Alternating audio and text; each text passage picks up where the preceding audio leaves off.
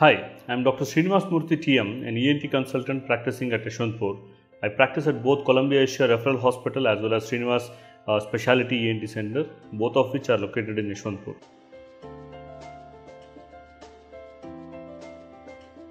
Before we actually look into what exactly are the signs and symptoms, let us get to know why such a thing happens.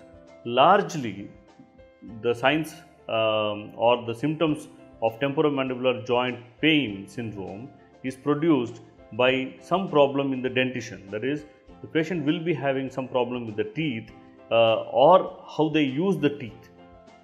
That means the teeth will either be missing, somebody would have removed a tooth for a decayed tooth or a caries tooth in the past, and there is a missing tooth in the jaw, or the alignment of the upper teeth and lower teeth might not be appropriate for them to effectively chew, or over a period of time they might have developed certain habits in moving the jaw in abnormal postures and grinding the teeth, which can cause constant stress on the joint.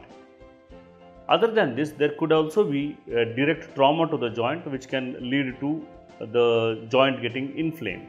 Now, when the joint gets inflamed, the symptoms will spread to in and around the joint. So, the patient can generally present to us with an ear pain. Most constantly, it is a patient coming to us with ear pain, mainly because the joint is just 2 to 3 millimeters in front of the ear, and patient is under the impression that the ear is infected or there is a problem in the ear, hence they have the pain, and many of them express surprise that we blame it on the joint when we find nothing in the ear. So, as I have already explained in my previous question, it's a pain syndrome. So, largely the patient will have pain in and around the joint. 2. As the condition progresses, it can also lead to what is called as subluxation of the joint. That means the joint comes out of its position.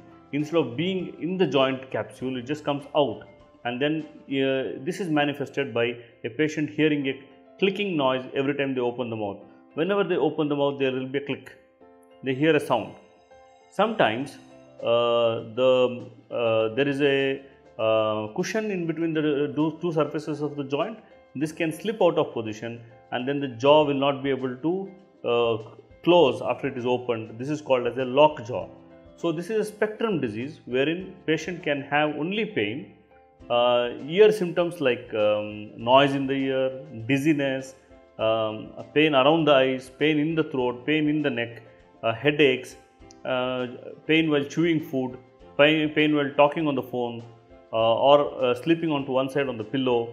So, these are the common symptoms with respect to pain, which is in the early stages, and as the disease progresses, they can have difficulty in opening the mouth, or the jaw getting locked, or severe pain which the patient will not be able to manage with regular medication.